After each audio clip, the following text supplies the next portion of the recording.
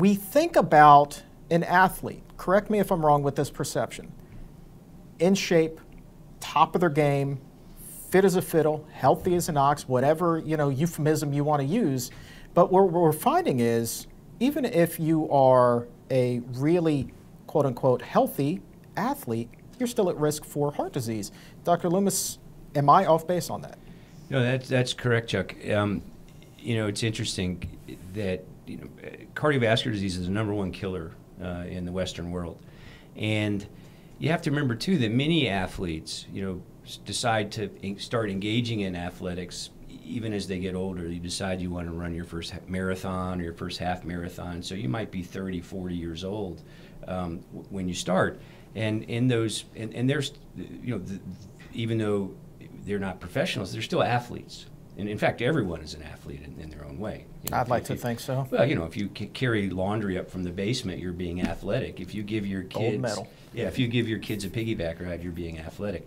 So, and the risk for cardiovascular disease starts at a very young age. We know from autopsy studies that even kids in their 10, 12 years old, teenagers already are starting to show the very early signs of atherosclerosis, the beginnings of atherosclerosis. So it really is a fairly ubiquitous disease in the United States.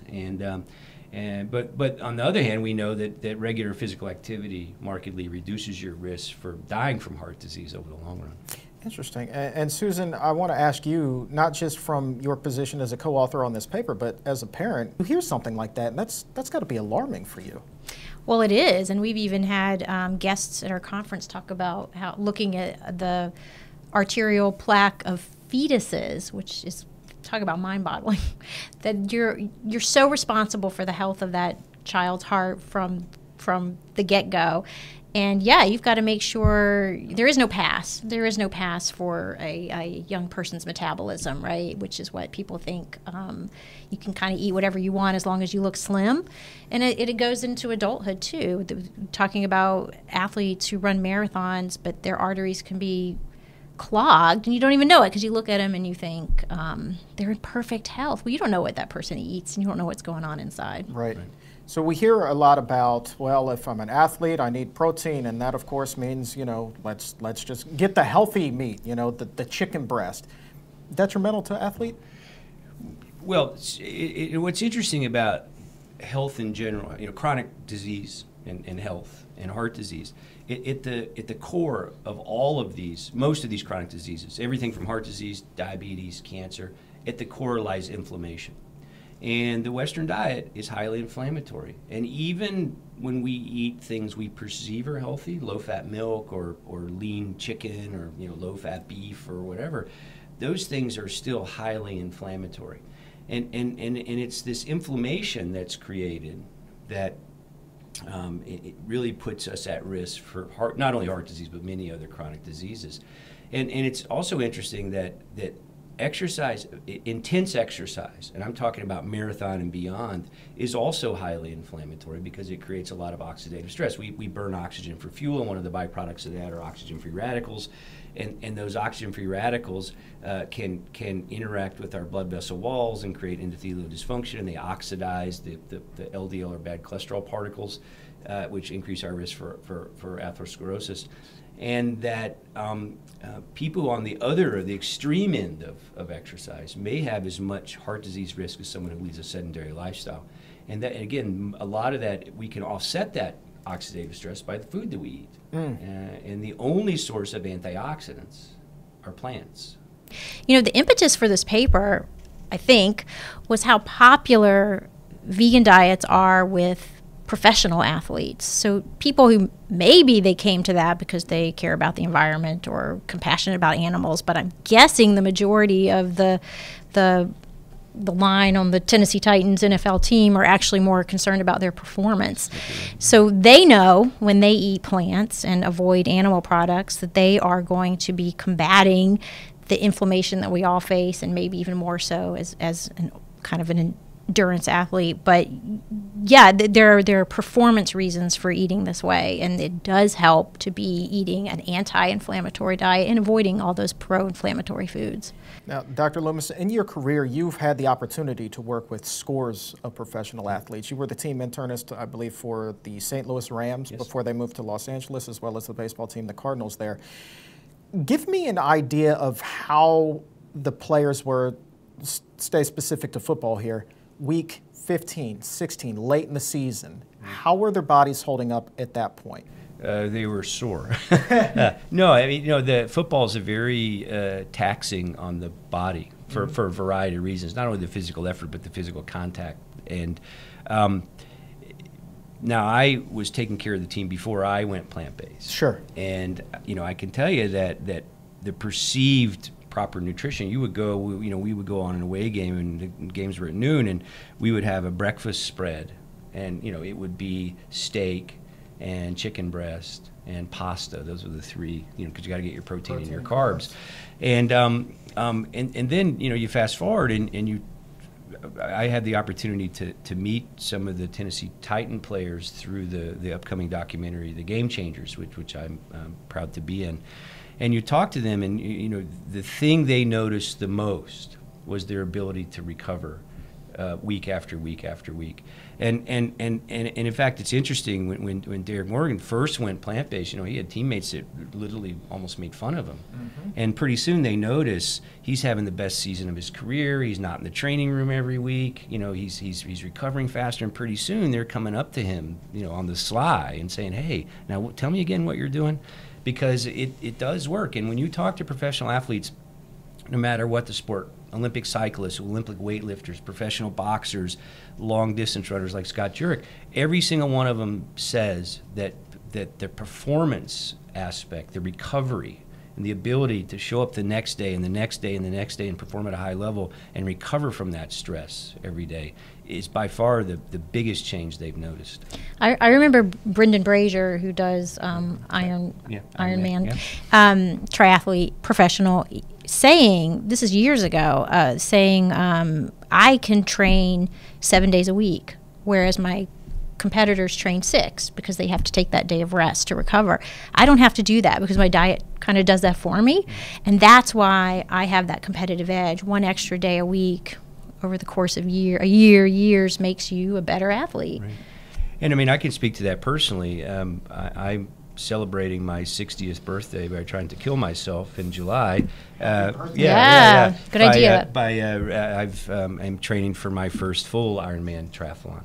And I can tell you that my training today is more intense and my recovery is better than it was when I was running marathons in med school 35 years ago. Wow. And it's pretty amazing, really. Susan, my question to you is this. Is this rapid recovery time, is it more based off of the fact that the athlete is not eating meat, or is it that these plant-based foods are actually inhibiting that inflammation? I mean, I see it as both. Right, I can't imagine that you could do one without the other. You need, for the reasons we started with, you are experiencing all this stress, the oxidation, and so you need these antioxidants and the inflammation. You need those anti-inflammatory foods to support your routine. And if you don't have, yes, the absence is key, but it's yin yang. You got to have both. So the way I think about this, exercise in and of itself is an inflammatory condition. Okay, so imagine when we eat an inflammatory diet. Right? We have this low-grade fire burning in our bodies all the time. And then we go exercise. We're putting gas on the fire, right? Right? When we eat an anti-inflammatory diet, a plant-based diet, you've already got some water there. And so when you try to light the fire, you can't, right? Because you've already got the water there to put the fire out. And so I think that's kind of the best way to understand it. So you've got the difference between the low-grade fire from the inflammatory foods like meat and the water, which is the anti-inflammatory foods from plants. And that's a fairly simplistic way, but I think that's the way I visualize what's happening in our bodies when we think about exercise and the relationship it has to diet. I want to ask you, another big takeaway from this paper is the increased blood flow, the boosted blood flow, I believe is how it's been termed. Just a lay question here for you, Dr. Loomis. That is important to an athlete because why? Well, because our muscles burn, we need oxygen to make our muscles work. That oxygen comes from our blood, and from our red blood cells specifically. So the more oxygen, the more blood we can deliver to our working muscles, the more oxygen we can extract and the higher our performance. And so a couple things that happen when you move toward a plant-based diet. So one, the actual viscosity or the thickness of the blood is less, so the blood flows more easily. And probably just as important is the endothelial, the endothelium, which is the lining of the heart and controls the blood vessel dilating and constricting appropriately, becomes much more reactive, especially under the influence of foods that are high in nitric oxide, and foods like beets and kale and things like that.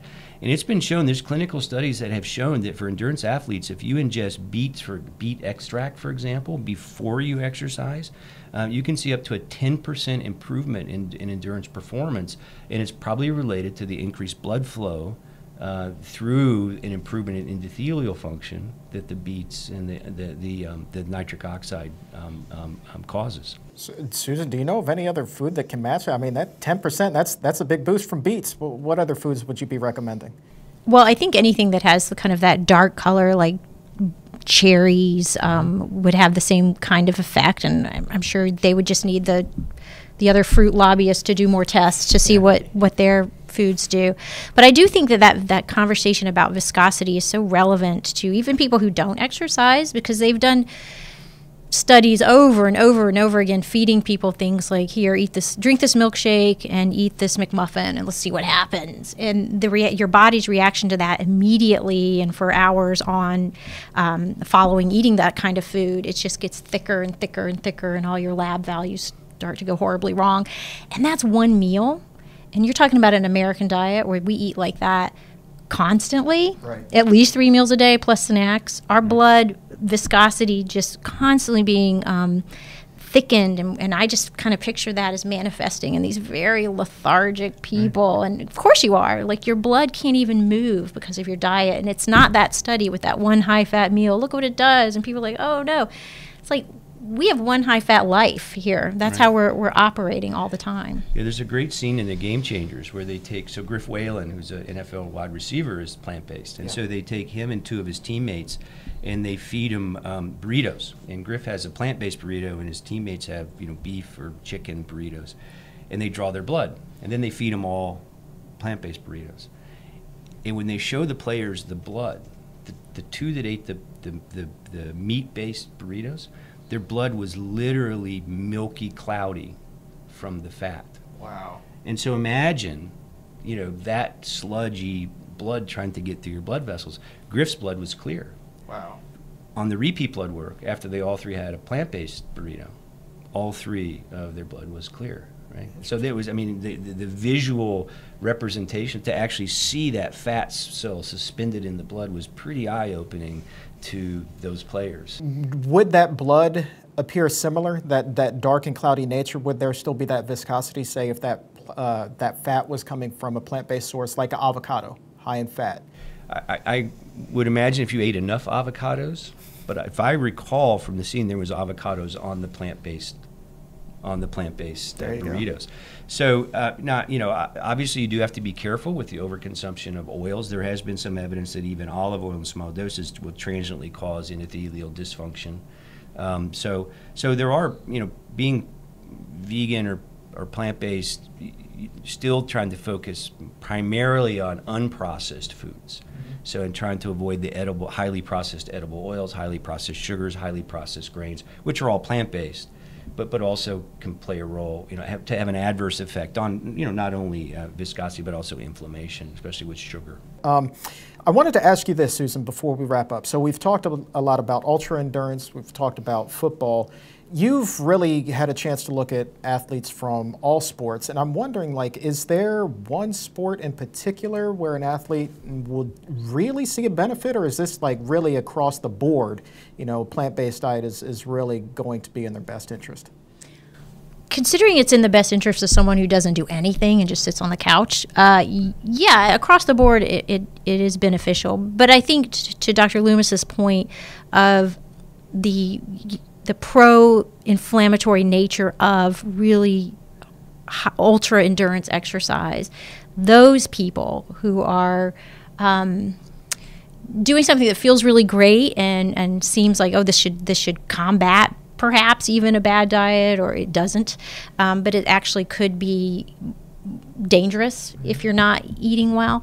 I think they probably would see the most benefit, or hopefully not see the adverse effects of not eating well and of doing ultra sports. But again, I always, most Americans don't do this stuff. They go to the gym 3 days a week, and they too need to eat well. So I just try to underscore that. Yeah. I mean, I would agree with that. And in fact, I think the ultra endurance community is the one that's has embraced plant-based nutrition most. It's a very easy sell. And when you got guys like Scott Jurek, or I had the pleasure of meeting Abby Mitchell, who's an up-and-coming ultra endurance athlete in Boulder, and I mean, the list is Brendan Brazier. I mean, the list goes on and on. Rich Roll. I mean, these guys that have because it does lend itself not only performance, because in those long races we use carbohydrates, for example, for fuel, primarily glycogen, and the nature of a plant-based diet is about 75 to 80% unprocessed carbohydrates. So it ensures that your gas tank is full all the time. Right. And then the recovery piece. So I think I would agree the ultra endurance folks probably benefit not only from a performance aspects, but also the risk aversion, if you will, because of the oxidative stress they create with these very long bouts of physical activity. With this paper, with this study, what is your big takeaway? We've talked a lot about inflammation today, but if there's one key piece that you want people to take away from this, what would it be? Gosh, I guess because, I see patients in the clinic and talk about diet all the time, and I know that half of all adults, are going to succumb to heart disease. I'm always struck by the benefit of eating a plant-based diet for heart health, and there were so many components of this that led to that, whether it was the arterial integrity, or if it was blood flow, or just getting the plaques out of your arteries. All those benefits for your heart, they're so important to the non-athlete as well. To me, that's the takeaway, is how important it is for your heart. Yeah, I mean, I would agree. I think what's interesting is if you think about the reasons that people come to plant-based nutrition or vegan diets, historically, initially it was for a lot of ethical reasons, and as the body of research built, now more and more people come through it for health reasons and then for the environment. But raising awareness that there's a fourth way into plant-based nutrition through performance is real. And I think especially for younger athletes who may still be bathed in this bro science around protein and meat, I think showing, giving them the scientific kind of backing or permission to an understanding of how a plant-based diet can improve their performance over the long run. What else does it do? Well, it's ethical for the animals. It keeps them from getting heart disease, and it's good for the environment. So I think my takeaway is it's really about opening up another door or avenue for people to come to plant-based nutrition that transcends the traditional ways that we think about it. Again, climate or environment and ethics and health, that performance is another pillar. And again, the ankle bone's connected to the knee bone, right? So the great, beautiful thing about it is not only do you perform better, but you're healthier and you make the world a better place to live in. That is such a great point.